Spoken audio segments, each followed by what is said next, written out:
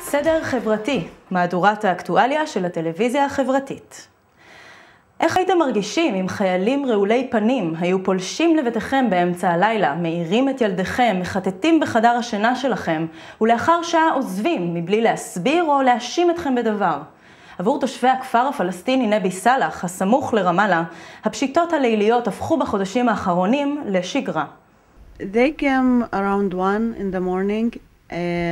They were 4 soldiers covering their faces, of course. First, they want to search the house, and they told me that I have to wake up all the children. תעיר את הילדה. קדימה, תעיר אותה. תוציא אותה החוצה. Why you want?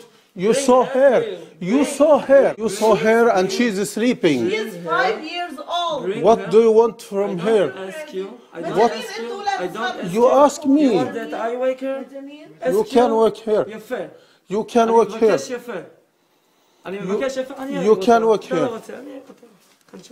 During the last month, for the whole month, they go to different 2 or 3 houses every night, just searching, waking up children, women, for nothing. They stay for half an hour or 1 hour, then they just leave.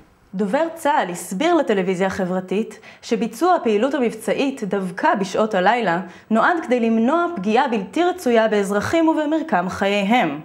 האמנם? And they said it many times that if you don't stop your protest, we will come every night, we will search your houses, we will do whatever it takes to stop it.